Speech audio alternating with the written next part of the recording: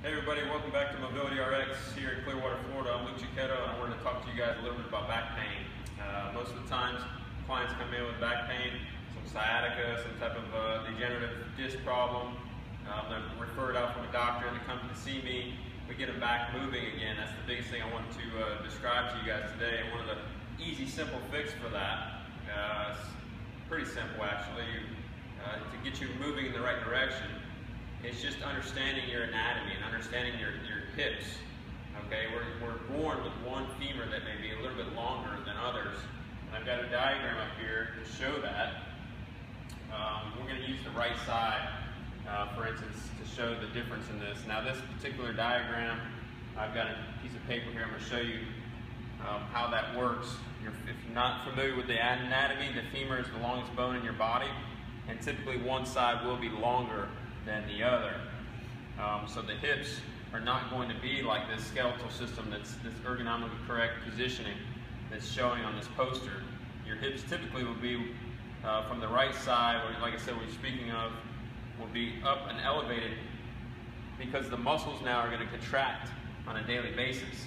So they're going to contract, and the other side is going to get really weak. So one way that I have found that helps the majority of my clients that come through here is that I start to strengthen the other side, the opposing side, and I make them go home in the evening, and I'll show you a demonstration here in just a second on how you can determine what leg is longer. And when you determine what leg is longer, then you can start standing on your shorter leg, which then will start to contract those muscles and allow it to come back or have that tug of war match effect so that you don't have that constant imbalance or that constant crunch on your low back or your spine. And the way that happens sometimes is you got this piece of paper that will tilt and it'll make its way all the way up to its shoulders. So now you're sitting in a position, your shoulders in this position, just based upon the muscular system from the ergonomics of how our body is functioning through kinesiology.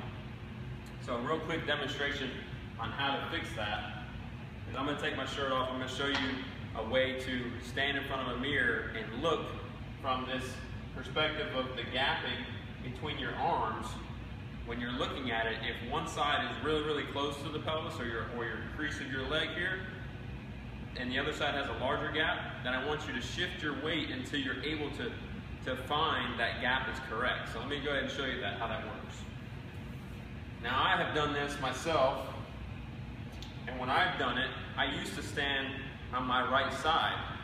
So when I was standing on my right side, you can clearly see, it's evident that this arm is closer than my left.